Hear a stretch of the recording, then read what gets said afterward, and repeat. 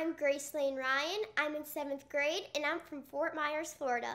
And I will be singing Naughty from Matilda. Jack and Jill went up the hill to fetch a pail of water. So they say the subsequent fall was inevitable. They never stood a chance, they were written that way. Innocent victims of their story.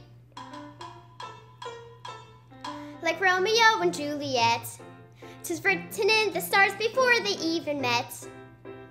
That love and fate and a touch of stupidity would rob them of the hope of living happily. The endings are often a little bit gory.